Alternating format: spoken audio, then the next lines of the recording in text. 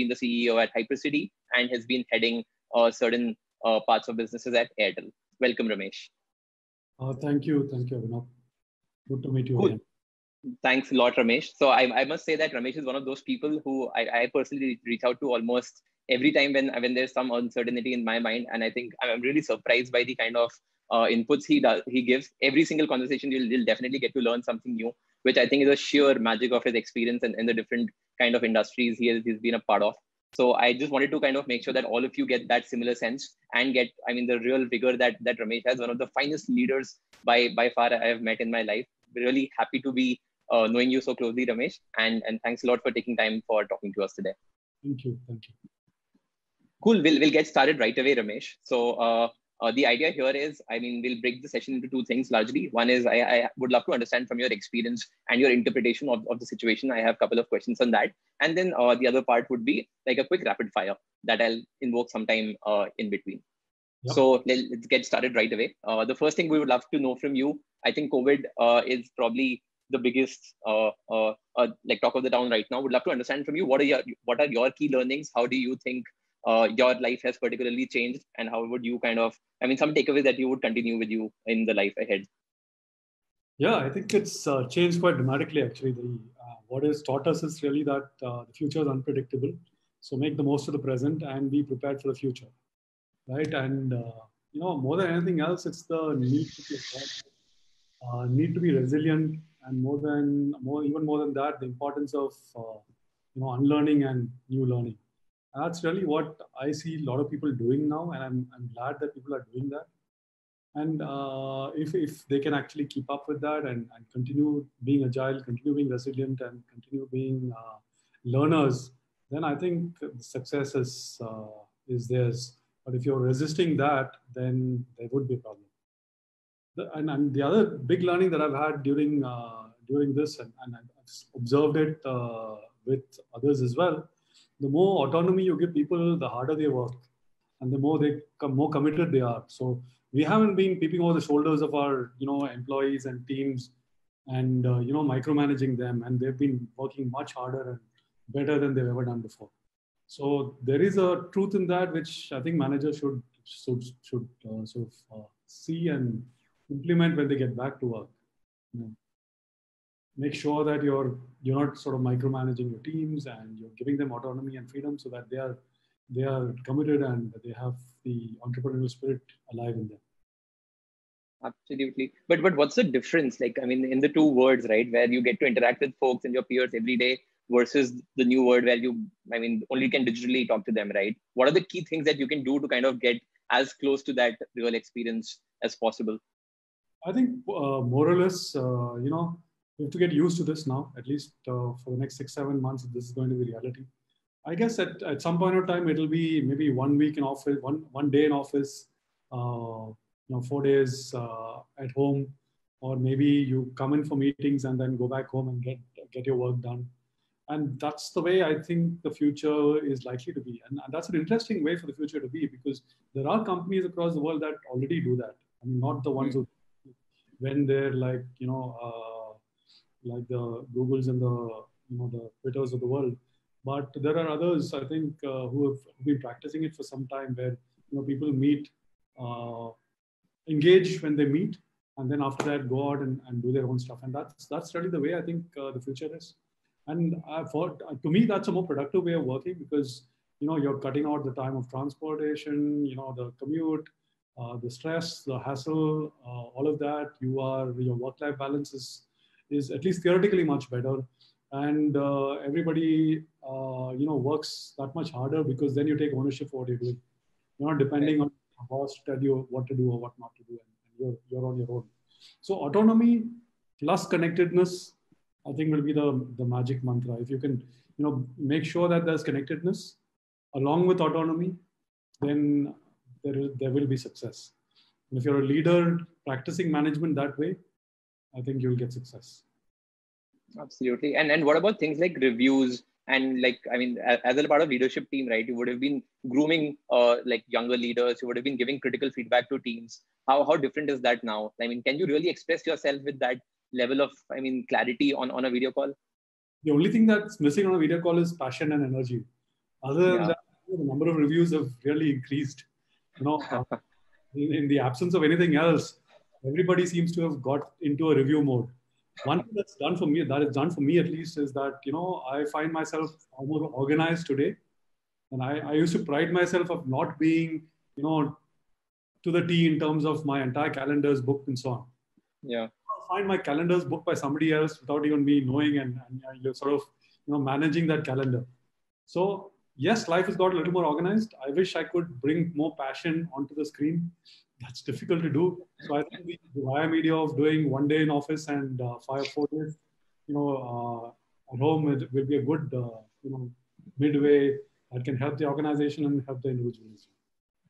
Absolutely. Okay. Moving on to the next thing, Ramesh, from your experience in your network, right? You worked in telecom, retail, media, and many other markets, right? What basis your understanding is the effect of COVID on these different industries, businesses? I mean, how do you see them today, and what's your expectation maybe for the next 6 to 12 months for all of them?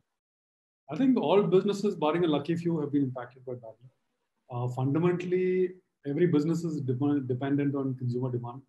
Yeah. And consumers' incomes are falling, then demand is likely to fall, and therefore all businesses are affected. But I think the road to recovery is slow. It will be slow, and it will be painful. There are many more months of this recovery. It wasn't as if we were in a very great shape before the COVID thing happened. Even then, there were signs of recession and so on. Yeah. It will take some time to recover. Maybe a year or two, but I think there are, at least the good thing is there are some green shoots visible right now, and every week is better than the preceding week. So as long as we keep up that growth, and we're able to get people back into jobs, and we're going to be able to get the large majority of the country, which is the source of all demand, working again, I think we should be back on our feet. But I think it will take 3 to 6 months. Hopefully, Diwali will be a sort of shot for it, and it can sort of help get the demand back into. Right. Absolutely. But more connected on that, do you see industries like telecom and say grocery particularly getting any benefit out of this whole thing, or do you think demand is equally affected there as well? Ultimately, it all depends on consumer demand, and demand is low because consumers don't have enough income or don't have enough money. You will never get the kind of growth that they got before. Grocery, people will slowly but surely come back to just buying what is essential. The discretionary purchases have stopped, and as long as discretionary purchases are not there, I don't know how overall growth can come back, right? The regular stuff is always going to be bought, but the fact that all growth is dependent on that discretionary spend that people do, right? Including for telecom, the amount of spend on data and so on would have come down in rural areas because rural incomes have gone down. Migrants have gone back home. They won't be spending as much of their money or hard-earned savings now, on buying data packs. So I think there's an overall slowdown, and it will take some time until income comes back into people's pockets. It's unlikely that demand will come back. Yes, regular stuff, grocery will have less of a degrowth than other luxury goods, but it's still going to be lower than last year. Right. And any particular thoughts on e-commerce? Where do you think, I mean, e-commerce today in India is still like very small, just like a $35 billion industry, out of which grocery is hardly like $1.2 billion. How do you see that shaping for the next 3 years? And your bet on that, if at all you take one? The biggest beneficiary of this, and if there was a black swan event that would impact a particular industry, this was it for them. And this should have actually helped e-commerce get to the next orbit, right? Almost like a shot that will take it into a different orbit altogether. But the fundamental change, I think, will be that there will be no separation, or the way that I would see it, and the way retailers should operate is that there should be no separation between e-commerce and other modes of retail. I mean, e-commerce should stop being a word in this in retail dictionaries. Actually, no, every retail will and should become an e-commerce player, so-called e-commerce player, and most e-commerce players will anyway be physical players. And you're Yeah. seeing it all over the world. You have seen it even before. And I think it's time to stop talking about e-commerce. There will be various ways of modes of methods of delivery, or accessing the products that you buy. You could be buying in store, you could be buying on your mobile or on your laptop and then picking up in store, or you could be taking home delivery. But those lines will have to merge, and the borders between the two, e-commerce and retail, on traditional retail or physical retail, should actually slowly get obfuscated. And the retailers who don't recognize that this wall is falling and the barriers need to be broken, I think will become less and less relevant in the future. Now, if you, for one, if you remove the word e-commerce from our dictionary, I think a lot of change can happen. One has to just look at the way consumers are behaving, and e-commerce is the way industry language. I think let's look at the way consumers are behaving. Consumers are seamlessly transiting between buying it on a mobile and buying it physically, right? Sometimes it's convenient, I buy it from my mobile, on the internet. When it's convenient, I go to the store, and when it's convenient, I ask them to keep it there, and I go and pick it up. So if consumers are behaving like that, retailers need to behave that way as well, because that's really the way one needs to sort of picture our future business, the way the consumer does it, not the way we would like to sort of. So I think that demarcation between physical commerce and e-commerce will start diminishing, and it's going to be more about consumer convenience, and consumers will continue to alternate between the two.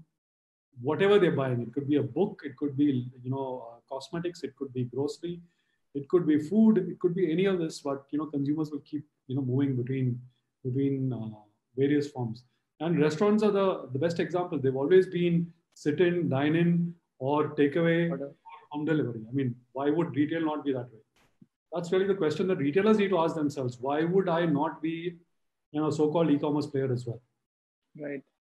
But what about the economics? I mean, doesn't the economics play a very, you can say, detrimental role, at least pre-COVID, right? I mean, most of the leading retailers, I mean, and where you have worked there, were very apprehensive and very careful about the e-commerce journey. And they never saw that as a big opportunity that it can go on to become, say, 30%, 40% of their business. And the primary reason for that was economics. Do you see that changing?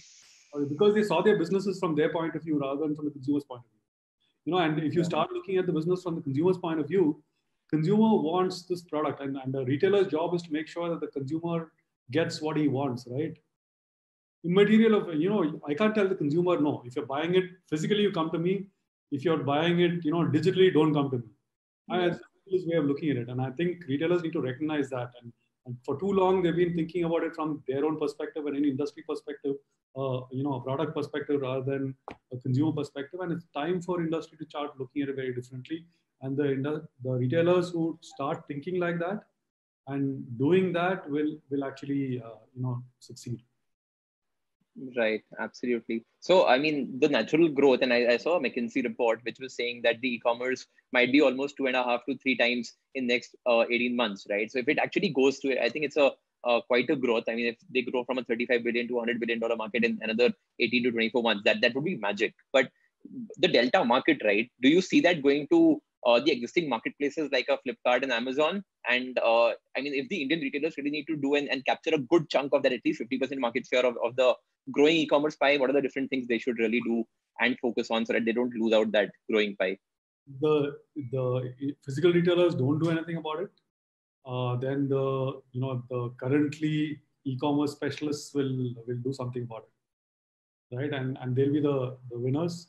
If the physical retailers actually do something about it, like Reliance is claiming to go on their e-commerce thing, so I think they'll have a lot to gain. I mean, I wouldn't if I look at it, maybe the ones that will succeed will be, along with the Amazons of the world, there will be the Reliances of the world who are actually going from physical to digital as well, right? And hopefully more and more retailers will do exactly the same thing. Right, absolutely. Okay. Another very connected piece on that, right, is around how do you view the overall market of India, right? I mean, there is one tier one, I mean, which is the top 10, 12, 15 cities, and then there is a real Bharat, right? So which one of these do you see bouncing back and kind of adopting the new way the new normal faster? And what are the different things that businesses should do to kind of really tap into the untapped opportunity in Bharat, which really is still not online, still not kind of engaging on a great chunk of new businesses? I actually see it a very different way. I mean, I think this was the way it was till a few years ago. There was this concept of India 1 and India 2 and Bharat and India, and a more urban version of India and a version of India that was modeled on what is happening in tier 1 and tier 2 cities. I see that breaking completely. There was this big digital divide. I frankly don't see the digital divide anymore. I think if you look at any say news websites or any website that content portals, consumption of content is as much in tier 2 markets as in metros and so on. So I think that entire divide that used to be there between tier 1, tier 2 and India 1, India 2 and so on, I think over the last few years with the entire data explosion, availability of high speed mobile internet, the masses, and this bridging of that digital divide that happened the last 3 to 3 years, I think that's really changing this entire concept of Bharat and India. This differentiation is becoming less and less relevant, if you ask me. I think it's now more a presentation to investors kind of a terminology rather than something that's really present on the ground. So you have a conversation with somebody in Indore or Calicut or Coimbatore or Madurai, and you have a conversation with somebody in Bombay or Delhi. The conversations are not very different. I mean, the things that they're watching and the things that they're viewing and the things that they're buying are pretty similar to what people are doing in the metros as well. Right? So the needs, aspirations, and the behavior is also merging because exposure, reach, and the easy availability of technology has made all of this happen. Look at the way the OTT platforms are doing it. I mean, there is as much of a demand for their content in tier 1, tier 2 as it is in metros. So in that sense, that digital divide that used to make sure that there is a difference, everything's got democratized now. I don't think you really need different strategies anymore for Bharat and India. You need to treat them like you would in traditional marketing. They're just plain simple segments, either demographically or geographically or psychographically mapped out. And they could be, for example, you and me, I could be working out of Madurai now. Tomorrow. I mean, there are colleagues of mine who are now working out of Meerut, Lucknow, Ahmedabad, Baroda, and Hyderabad. All of them who were earlier, sitting in CP in Delhi. Yeah. I don't know the difference whether they're working from Meerut or from Hyderabad. Right? It's really the same. So that's going to change quite dramatically, I think. And both Bharat and India will probably go through this entire change simultaneously, is my prediction. Absolutely. But another connected piece on that is, I mean, if you talk about, say, globally accepted retail formats like a 7-Eleven, right? It does exist in all the leading parts of the world, fairly good, makes a good amount of money, profitable. Why do models like that not really exist in India? And if at all they do in Delhi in form of 24/7, why don't they exist in the real Bharat and the other cities and segment of India? Do you see that changing, or do you think it'll never happen? The consumer need that 7-Eleven is fulfilling is already fulfilled by a Kirana store in India. Yeah. You are not really replacing what a Kirana guy was doing, right? And that's really the difference. You made a fancier looking store, right? But you weren't really giving him more than what he already got. You're giving the consumer what he already got. And that's really the reason. There are already enough retailers serving the convenience format in the city, whether you want a cigarette or you want, knickknacks, snacks, whatever it is. There are enough retailers in the country serving that need within arm's length of desire everywhere in this country. And as long as that is true, why would a 7-Eleven need to be there? And 7-Eleven will compete with the neighborhood Kirana store or the neighborhood pan cigarette kiosk. Sure. So it's always difficult. He's got a low rent and you've got a high rent, and therefore you will always be less profitable.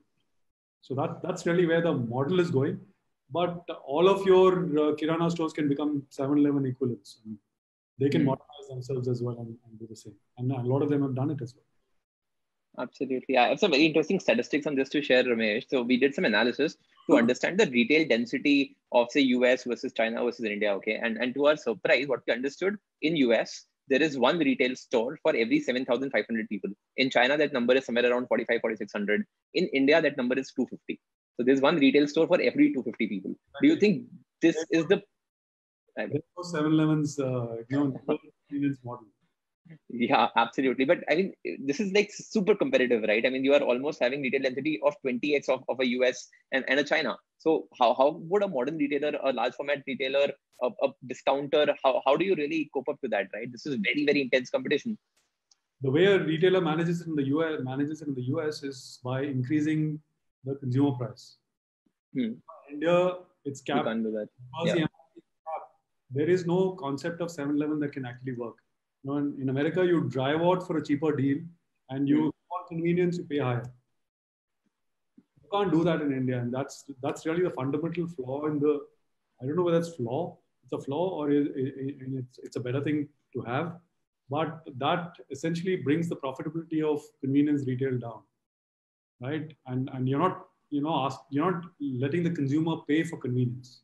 He's getting convenience free, so he's getting everything at arm's length at the same price that he would go get if he's going somewhere else and getting it. And that's the fundamental structural difference between India and the West. And therefore, as long as the MRPs are there, it'll always be difficult for a guy to charge a higher price for a bottle of water than it would be available at a hypermarket or a supermarket. Absolutely. But this does affect the profitability of the large format retailers as well, right? Because the consumer is getting a good chunk of their basket from the nearby store and is going only once to a large format store. So both formats are therefore less profitable than they can be, right? Yeah. Consumer who's willing to pay more for convenience is not getting that, is not paying that. And the retailer who's at a distance is also not getting the benefit because he's not getting the benefit of dramatically lower prices and therefore incremental demand. Right, absolutely. Let's maybe take a few questions on the chat. Are you able to see them, or should I just read them out for you? So, I mean, the first question there is from Varun. He's trying to ask, what about the brick and mortar behemoths who have been unsuccessful at the e-commerce transition? What should they do? He's particularly asking about future growth. They've been trying it since 2008. I mean, you can decide whether to answer that or not. But what's your take on that? I don't know about future group, but everyone needs to really look at merging the boundaries between e-commerce and Future Group 2 was working on exactly that for the last year or two, right? Every store of yours has to behave like a restaurant does today. I mean, there is dine-in, there is takeaway, there is home delivery. Your store in the neighborhood needs to have shop inside, pick it at its store or home delivery. I mean, everyone, it can't depend on your model or your version of the truth or your version of what you should be. Look at it from a consumer's perspective, and the answer is it should be very clear for anybody who's looking at it from a consumer's perspective. That the consumer is shopping in different ways. The same consumer is shopping in 3 different ways, and therefore you need to exactly do that as well.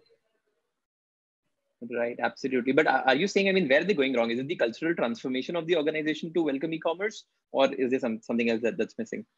I think there's too much of inertia. There's too much of old learning. There's too much of baggage. Unless you drop the baggage, unless you drop your past learnings, unless you look at opportunity and see opportunity for what it is, you'll never be able to change. You're so full of past glory and so full of what you've done in the past that you're not seeing what's happening in the present and what could be in the future. And that's really a big challenge because, cultural transformation, it needs to start at the top, but needs to go right down. Right.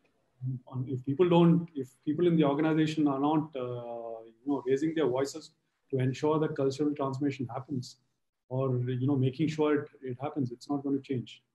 And it's for leaders to make sure that, they're making that change happen.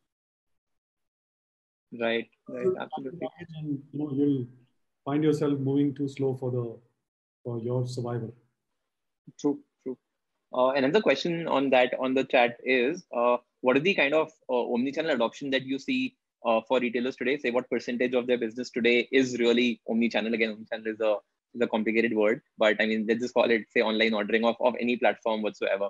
And where do you think they should get to if they really want to sustain from a long-term perspective?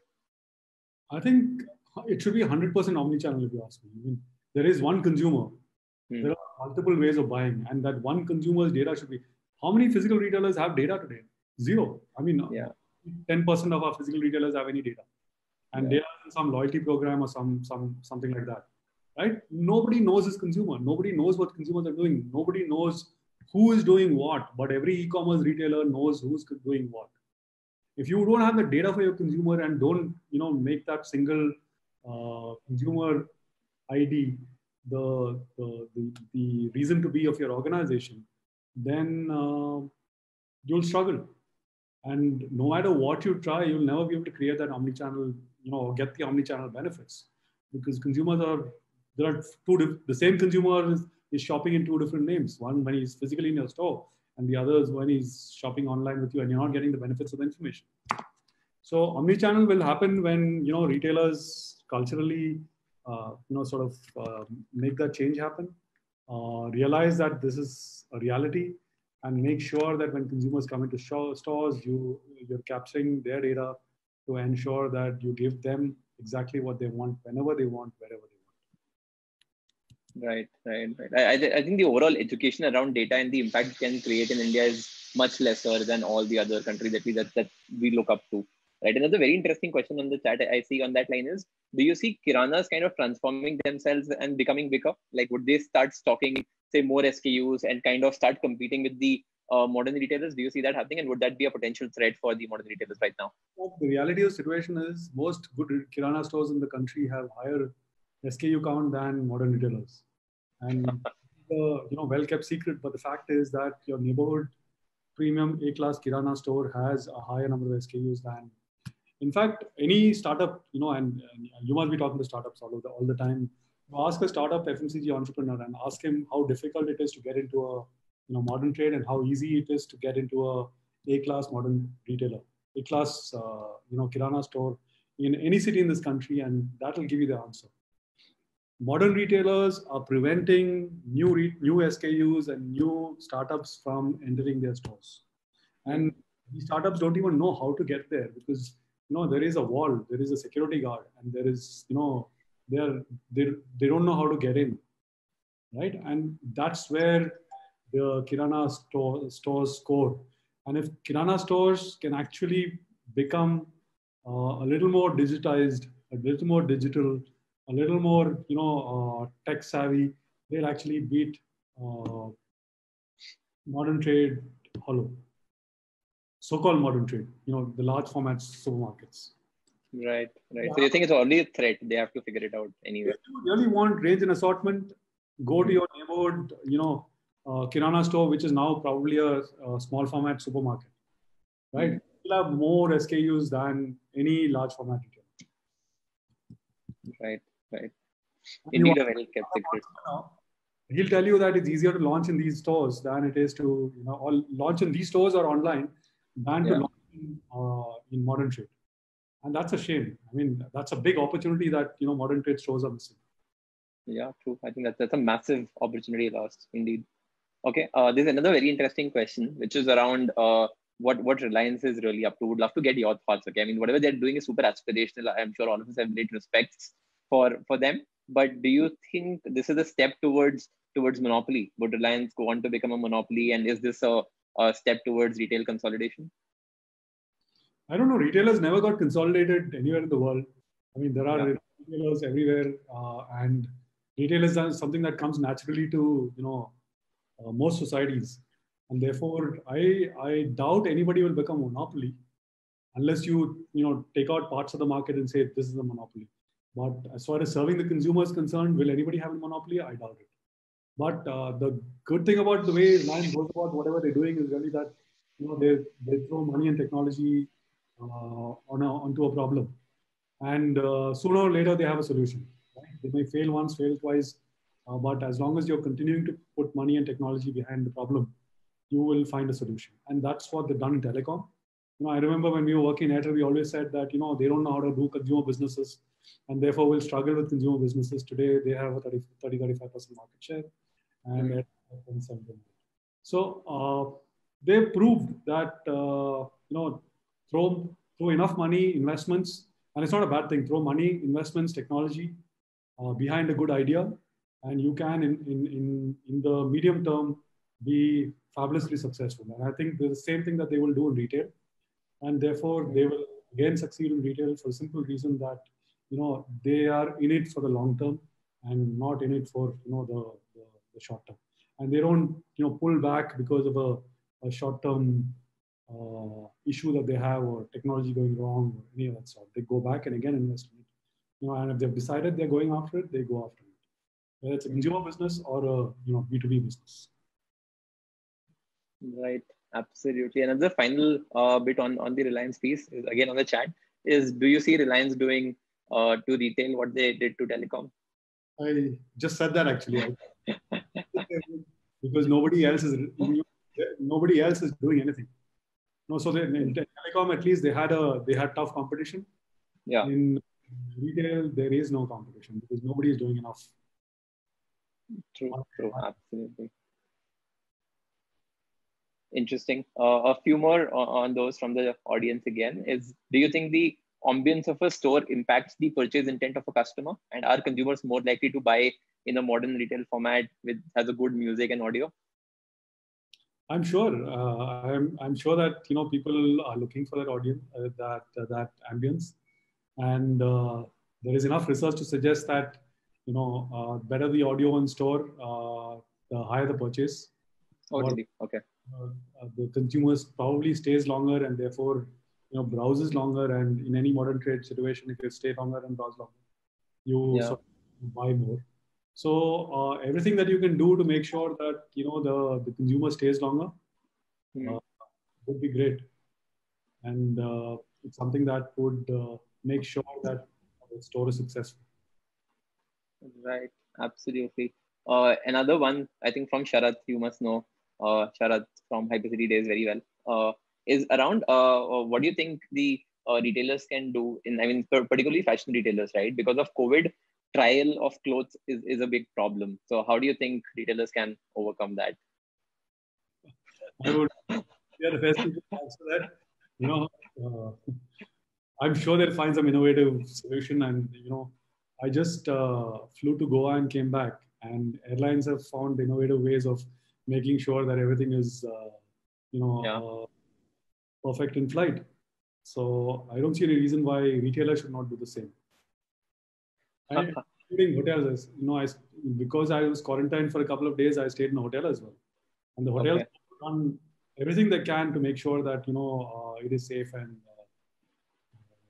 it's perfectly in tune with what a post-COVID scenario would be. So I think retailers will find some way of doing it. Right. I think you just said that there is no real competition, and I see a question popping up in retail. I see a question popping up about DMart. How do you see the DMart versus Reliance, you can say, economics and the scale, right? Both of them are phenomenally large, growing at some unprecedented scale. DMart is competition, of course. DMart is doing very well, but I think they can scale up faster. Maybe they have slowed down a bit in terms of the scale that they could. They are still stuck on the physical part of it. I don't know how successful their digital trials have been, but I think they have the money and the wherewithal to invest in the future. I don't know whether they're doing significant investments in technology. I don't know whether they're doing significant investments in anything more than physical retailing, right? Yes, they have made about all of it, but whether they're actually doing enough on the technology side, I don't know. There is opportunity for them as well, because there's just one guy who's doing most of the stuff. Yeah. Of course, there's no doubt about the fact that they've done very well. Absolutely. I think DMart is just one very different example. Again, I have some stats to share here. They actually have gone online in most of their stores, and we were checking some statistics of the DMart online website as well as the app. The UI, UX, etc. looks horrible, to be honest.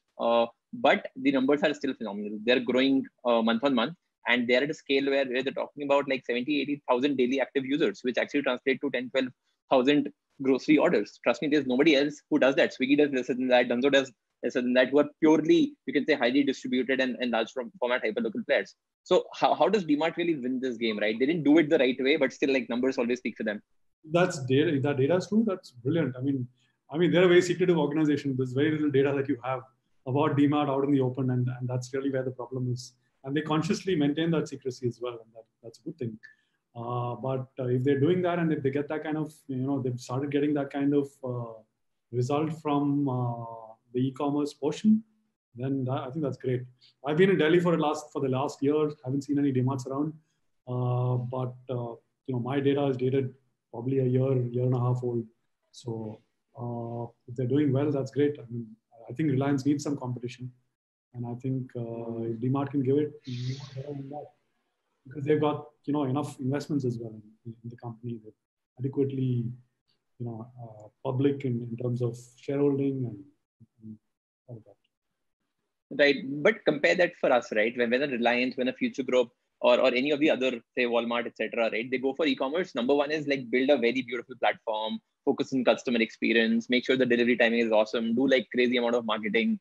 How does DMart just not do any of that and still end up delivering good numbers? I think they understood their customer very well. I mean, they're focused on a particular set of customers who trade off the stuff around ambience and so on for price. And if they've found the sweet spot in terms of that trade-off and who the consumer is willing to make the trade-off, it's a great it's great marketing, great business strategy, and it'll work for them for that consumer base, right? It won't get me into DMart, but they don't need me in DMart because they've got enough, at the bottom of the middle of the pyramid who are looking at the value that DMart offers to them, and that's very, very, very good for them. I give this old example of Hyco versus DMart in Powai, right? So Hyco and DMart are situated opposite each other, right? And you put a camera on the two, and there are two separate sets of consumers who go into Hyco and to DMart, and both are fabulously successful. Hyco is probably one of the best retailers in Bombay, right? And DMart is as well. But both of them successful in the same location, opposite each other, and two separate sets of consumers. And that's really the beauty of retailing. And if you understood the consumer and if you've got that sweet spot, great for you. Make sure that you're in getting technology in as well, so that you can serve the customer wherever, whenever, whatever they need. So that's the only unsolicited advice I would have for both of them.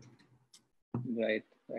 Okay. Another connected piece on that is around supply chain, right? I mean, a lot of supply chain disruption happened, like getting goods into the stores and then eventually delivering it to the customer, if at all you are having the e-commerce route, was disrupted. I think it's quite back to some level, but I think still there is a big gap. Do you see like the break in supply chain affecting the profitability and the core things for a retailer? I don't know. That should come back faster than anything else. I don't know whether supply is going to be a problem, because FMCG companies, or largely the grocery guys at least, if you're talking about grocery retail, stocks have started coming back into store.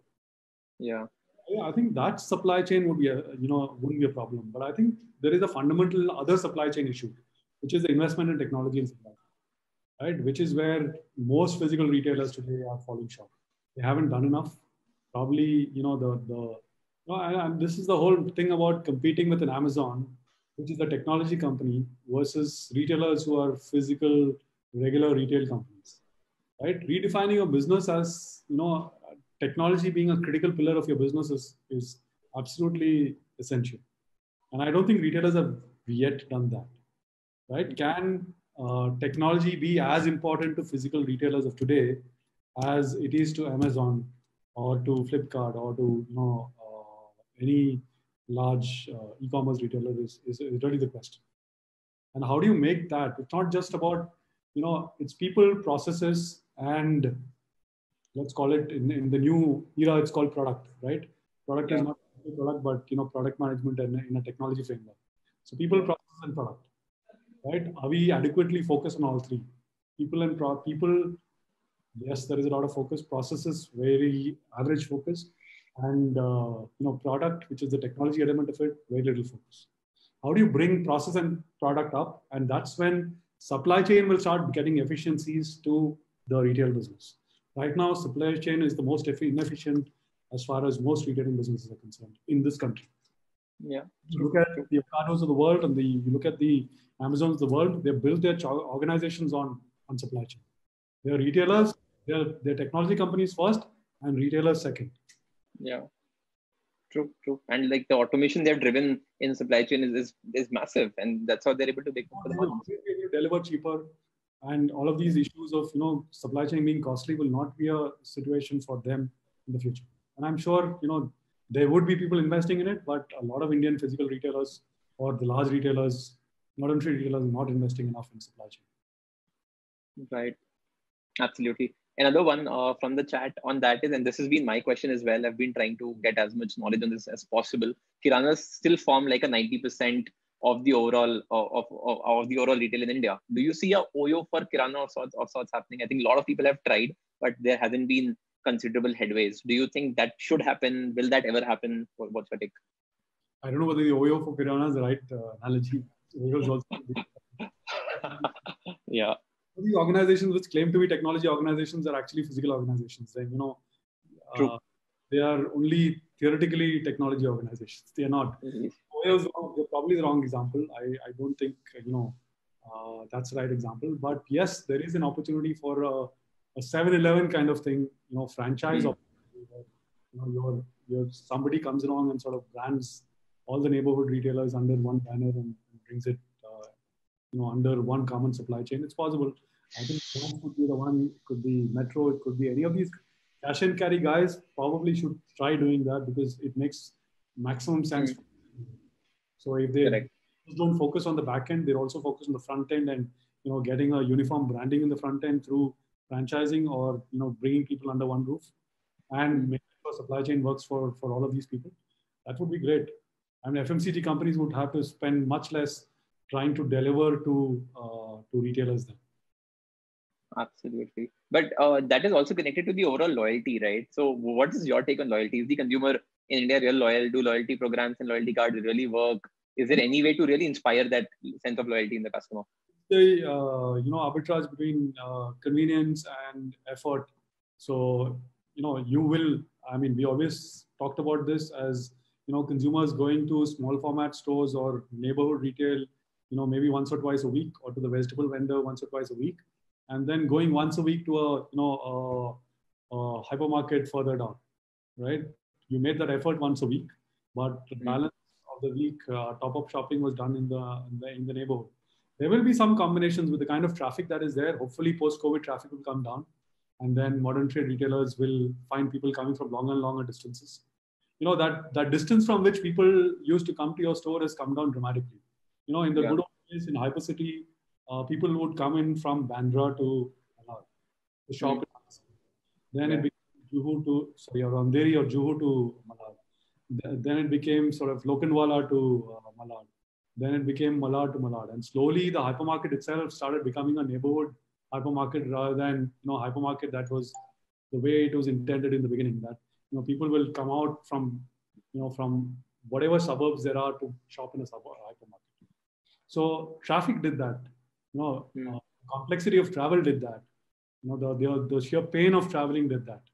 So hopefully post-COVID traffic has come down quite dramatically. He's back on the roads, but traffic is much less than before. A lot of people are still at home.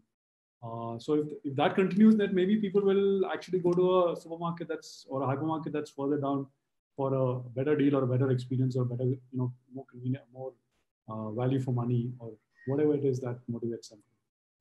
So that's really the change that I think would be there. Right, absolutely. I think there are a few more questions. I'll pause this for a while. Maybe digress into another a theme of today's discussion. Right, that's around Atmanirbhar Bharat. Right, what does it mean for you? Like, what is your you can say output of that? A lot of people must be asking you this, right? So, what are the changes that you are going to do? What is the principal advice you are going to give? Basis that, does it really have a change in the way you look at things? No, I think Atmanirbharta is about confidence. It's not about closing yourself out to the world and getting more nationalistic and getting more insular. I think that's the exact opposite of what we need to do, right? We've already been through this through the 70s and 80s. We were all this, all this Atmanirbharta and, nationalism was high, and we wanted to do everything ourselves and, make in India and all of that stuff. It didn't work.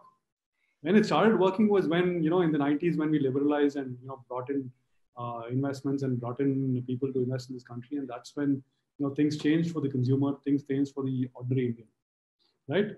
So this time it has to be less, the literal definition is about nationalism and it's about, self-reliance and make in India and so on. I think it has to be much more about, self-confidence. It's about making sure that the people of India are confident enough to, make things, and people are confident enough to buy things made in India because they're made well and they have great quality, and we make, most of what we need. So I think, it's more about having pride, but with humility. It's about, making sure there's confidence without any arrogance. That's what will really truly make us Atmanirbhar. And the missing piece in this Atmanirbharta is education, skilling, what it needs to create an entrepreneurial environment in this country. You can keep saying Atmanirbharta, but there isn't enough entrepreneurial spirit left, or enough encouragement for that entrepreneurial spirit to make that happen. So, getting rid of the regulation, getting rid of, a lot of the policy framework that governs us today is critical for really getting Atmanirbharta going. Otherwise, it will be an empty slogan and it will take all of us down. Right? Consumption will drop. We will not have enough variety to consume. You will be consuming what will go back to the days of you either choose a blue Maruti or a gray Maruti or a red Maruti. That's all the choice you had, right? And you had to stand in queue for a gas connection, and you had to stand in queue for a television connection, and you had one television with X number of fixed programs, and that's really what Atmanirbharta meant at one point of time, and we have to change from that complete definition and really make sure that we are talking about a more confident India, a more self-reliant India, because we make stuff for the world, not because we make only the stuff that we can make. Right? That's what China did, and you can learn from what China did in the last 20 years. They may be enemy now, but there's no harm in learning from the enemy and copying some of the stuff. So trying them is killing your manpower. So that people are skilled enough to make the stuff that you are currently importing from elsewhere. Right, absolutely. I have one quick question on the copying piece that you told, right? I'm sure you must have seen the memes as well as the GeoMeet launch yesterday, right? It's an exact replica of Zoom. So what's your take on that? Do you think this is normal behavior and you should obviously learn from, and the iteration Zoom has done to arrive at this are phenomenal, no doubt. But do you think it's good? It's healthy? Yeah, as long as the quality is good. Somebody was talking about Chingari or something like that. The app. This, TikTok. But it depends on you read the comment section of the app and you realize what the product is. So somebody has to really go beyond just making a jugaad product. Jugaad is a word that needs to be thrown out of our lexicon if we want to be Atmanirbhar. Right? Jugaad and Atmanirbharta does not go together at all. Yeah, absolutely. If the world is not willing to buy from you, then you are not doing anything really about Atmanirbhar. True. That also brings a question on the overall quality of Indian tech, Indian startups, and so on, right? Why do we have to back up? I mean, I'm personally happy about all the ban of the 59 apps and so on, but why do we have to ban a TikTok to make a Indian equivalent skyrocket? So, what do you think is missing? What needed? Self-confidence is missing, nothing else. And adequate skilled manpower. So we have a lot of skilled manpower, software engineers. Yeah. One level below that, we don't have anybody. The fitters and the people who actually do the stuff, whether it is making mobile phones or making equipment or making anything that runs this world, right? That level is missing. So we've managed to conquer the world as software engineers and doing software engineering and creating software for the world. But products for the world require skills. That's thing for creating products is not present right now. We've created a lot of software engineers. We haven't created enough skilled machinists, mechanics, people who normally would say come out of the ITIs of the world, right? Right. Training. and stuff like that, which is what is required to create a large industrial base or large, production base, which then can replace whatever is there in the country. Right. Absolutely. They have scaled up manufacturing to a level that nobody can compete. And how do we create enough people to man those manufacturing hubs in India, if at all we create them? Right. Absolutely. Maybe moving into another direction altogether. I mean, you've been a CEO and have held leadership roles at so many different companies in different industries. What is leadership for you? How do you kind of define it? How do you inculcate it in your approach, in your team? How do you differentiate between young leaders versus experienced leaders? When do you prefer whom? And some more insights on that. To me, leadership is about really inspiring people to go beyond the call of duty. If you can actually inspire people to go beyond the call of their duty and what their JD says, then you're a good leader. A good leader is probably one who can sort of get the brain cells of his team active. And people are living that in their workplaces. And if you can get their brain cells working again, their hormones flowing and their muscles moving, then you're a good leader. You need to move them out of their inertia. A good leader is the force that moves the body at rest by sheer energy, passion, and probably his ability to walk the talk and inspire. That to me is leadership. Got it. And how do you differentiate between young and experienced leaders? When do you prefer whom? Across the ageist here. For a long time, I only worked with older people. And I was the youngest in the team, and you were the leader, but everybody was older than you. And this is typically true in most FMCG companies. When you join as management trainee, you are working with people who are 10 years, 15 years elder to you. And so for 10, 15 years, I worked in that kind of an environment. So, and then suddenly 10 years ago, it all changed, right? I moved to two new industries, telecom and retail. And there it was the exact opposite. You were the old guy there, and I was also doing it, of course. And you were the old guy there, and the entire crowd in telecom and retail was much, much younger. Since that change to telecom and retail, I've had the opportunity to work with, learn from more than anything else, and probably in their opinion mentor, but I was actually secretly learning much more from them than giving them. But they believe that I was mentoring them. I've had the opportunity to work with younger people, and now this is the peak in that, working with youngsters right now. So the average age of my team would probably be 27, 28. Wow.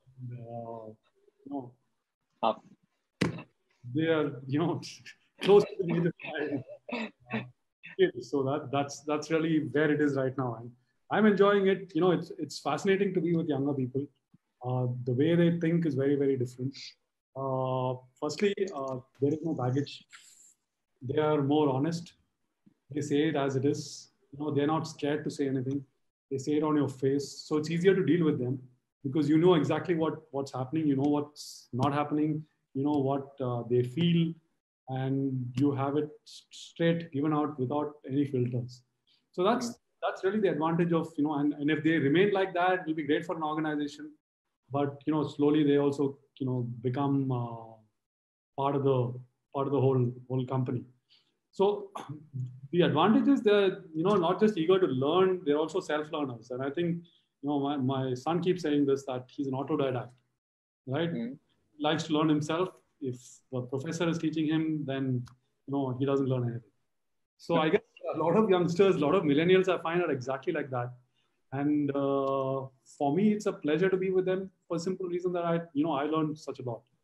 If I'm considered somebody who's doing digital today, not a digital expert, but somebody who's capable of creating digital companies today, it's not because I learned anything on my own. It's all sort of absorbed and out of listening to them and learning from them.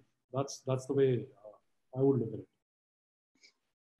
Right. One more question on that. Not sure if you remember, almost 2.5 years back, you had visited our office in Domlur, and I think you were probably 52 then. And I just took you were talking, and obviously the team was watching us. I'm not that old as yet. Okay. Yeah, so that's exactly the question, right? I mean, you and I were talking, and later I asked my team to guess your age, and they were like probably 35, 38, 39 was the average. I mean, a guess that I got. So how do you keep yourself so young, so fit? I mean, so different. No, it's nothing to do with me. It has to do with genetic coding. Nothing else. No other reason. I think I just keep myself active and make sure that I'm learning from the best young people in the country, and that keeps you young, and you're always on your toes because you're working with them. So there is no bureaucracy around. There's nothing to age you around you. As long as there's nothing to age you around you, I think you'll remain fit and Right. constantly try to get into environments that don't age me. That's what. Interesting. Very interesting. I'll quickly move on to a very quick rapid fire, Ramesh. I mean, I tried doing it earlier, but I think in the series of questions could not ask. What's your favorite movie? No favorite movie actually. Nowadays, I'm on this trip of watching Malayalam movies. Oh, really? Okay. Any good ones you came across recently? Never great. I never grew up in Kerala, but as you age mentally, you genetic streak in you, which takes you back to your roots. And right. On this trip of watching Malayalam movies, I'm really enjoying it. So I would urge you, all of them come with subtitles nowadays. I think there's a lot of great Malayalam movies that will be as good as any English or Korean movie you've watched. Wow, fantastic. Sure, I'll give it a try. Interesting. Who or she is, I mean, is your favorite actor, actress? Actor, I love ensemble casts. I mean, there is no actor who I don't like a main actor, somebody who's the heroine kind of a movie. Wherever there's an ensemble cast, and that's how I love Malayalam movies, because it's always an ensemble cast. It's not focused on any one man. It's a story that's the hero, it's the director who's the hero, and that's really good. Right. You've lived in a lot of cities. Which is your favorite city in India? I've started liking Delhi. Oh, really? Wow, that's quite a change. People agree with me, but I've started liking Delhi. I lived in Bombay for a long time. This is my second stint in Delhi, but I really love the place. It's much cleaner, neater. You feel like you're in a city. You don't feel like you're in a war zone like you would in Bombay, because everything is crumbling around you. Yeah. Construction. Interesting. Your favorite holiday destination, India or abroad? Home is my holiday. I mean, home is Goa, so I don't need a holiday destination. Yeah, actually, that's a good part. Interesting. Nice. What do you think is your biggest achievement in life? Something that you are very happy or proud about? Nothing really. I mean, that's modesty at its some next level, Ramesh. I'm still climbing up that hill.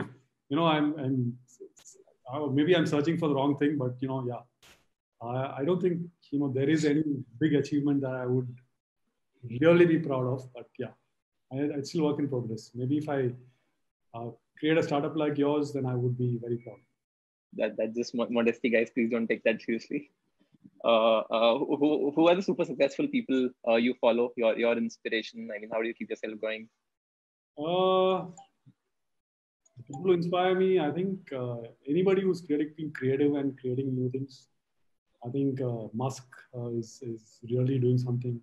Bill Gates has done something. Steve Jobs has done great stuff. I think any of these guys who are really, and I'm not being, saying these are the only guys, but there are lots of them in India who are doing the same as well. And anybody who does inspirational stuff, I mean, I think who are going out of their shell to sort of break out and do new stuff, I think is inspiring. Their stories are inspiring. Right. Interesting. What are the few areas, I mean, you are working very closely with startups. You have been advising us for a very long time. If you have to invest, what are the industries or sectors you would put your money in? I think it's a huge opportunity, over the next few years. And that's the whole, magic that's waiting to happen. Yeah. I think in order to be Atmanirbhar, you need 1 million startups to come. Wow. If you don't, I mean, China already has that. I mean, if you're really seriously thinking of competing with China, then you need to let those 1 million startups boom. And it's across industries, manufacturing. Manufacturing startups if you want to really be self-reliant, you need to have at least a million of them. Right. So I think there's a huge opportunity there. It's not so much in the small stuff that we need to invest now. It's really in the really big stuff, which is actual creation of products, manufacturing. If you can have startups in that space which use technology adequately and create products for the future, or products that will make us self-reliant, that'd be great. I mean, and that's the huge opportunity that I see. Anybody who's going to go into any of these categories, I think will get investment and will do well. Wow. Okay. Interesting. And another one is around Excel. When you were at XLRI, I mean, long time back, and when you kind of compare your life versus your expectations, then how have you done? What are the things that you would go back and change, if at all, any? I don't think so. Yeah, I mean, this is the career that I dreamt out before going to Excel, and this is what happened after Excel, and it's more or less panned out exactly the way I dreamt it would. Sometimes it's gone slow, sometimes it's gone faster. But I think I'm lucky and blessed that it's gone more or less the way that I planned it to go. Wow, that's incredibly amazing. Your 3 key learnings of life. 3 key learnings of life. I have 3 principles: observe, listen, absorb. I keep repeating this mantra, Ola mantra. Yeah. As much as you can, observe, listen, and absorb, because you never know when you need it. And if you can absorb, you can be a sponge or a fly on the wall in conversations. I think you never know when all of that learning and all of that, that you've absorbed comes to use. And that's typically been of use to me as I, shifted between industries. I didn't know anything about the industries I moved to. And I moved to media a year back. I knew nothing about media. And I've never, even associated myself with anybody in the media industry. But just sitting and observing, listening and absorbing has helped me learn as much as I can in the short period that I have been here, right? So I guess if you're honest and open-minded and ever ready for new experiences and new learnings, you'll be fine. Wow. That's amazing. I think we're short of time. We are about to wrap up here. I'll quickly take a few questions in the chat. I think people want to know a lot more from you. So there's a question up there, which is, can you name your favorite boss and why? I don't know. I hope he's not listening. I don't. I'll be forced to say that it's my current boss. But any boss gives you freedom to, sort of do what you want to do. Gives you the space, gives you the autonomy, and invests in you. And invest in you, I don't mean training programs and so on. Invest in you as in, invest in your work. Is a great. All I ask of my boss is some space, and I think, some of my bosses have really given that space, and I'm happy that I'm working with them. Fantastic. And I think a final one, maybe, which is your favorite sport? Are you playing anything these days? Do you like something particularly? I'm not playing anything. I watch all kinds of sports. I watch cricket. I used to watch Formula 1. I used to watch soccer, football. I can watch any sport. So okay. No particular favorite? Cricket is still my favorite, but I don't spend time watching cricket as much as I used to, because it's too long drawn now, and there's not enough time to watch cricket as much as you would have had earlier. So right. Anything shorter. But since you said cricket, so I'm forced to ask one more. Virat versus Sachin, and why? Actually, neither. Yeah. I'm a MS Dhoni kind of guy. Okay. Not these flashy, great, stars. I'd prefer the sober, humble, down to earth, cerebral person. And I don't think the other two are have the qualities that I described. Absolutely. MS Dhoni. Fantastic. I think that brings me to an end. Ramesh, is there anything else you would want to add about today's session or anything in general? I hope you do well, and I hope you take the opportunity, that this entire pandemic has thrown up at us. I think it's a never before, never again kind of a scenario for all of us. And let's all learn as much as we can and transform our organizations, transform ourselves, and make sure the world is a better place. Fantastic. Thanks a lot, Ramesh. I think this is what always happens. We start conversing and 1 hour just gets over. You don't even realize. So I think this has been another very interesting session, and I'm very confident I've had at least some 15 more like this with you one-on-one on before. So it's absolutely amazing talking to you. Thanks a lot for taking time. It's a pleasure to host you here. Thanks a lot for taking time. Let's stay in touch like always. Thank you. Thanks everyone for joining. This would also be available on our Facebook page and our Twitter handle. The live video of this you can share and kind of give it to your friends and relatives if at all you want. Do watch out for the next episode. We are trying to get some experts from the direct-to-consumer brands industry. It'll actually be a different format. We are trying out a panel this time. We'll get some 3-4 CEOs from the D2C industry, and watch out for that. Thanks, Ramesh. Thanks a lot for joining.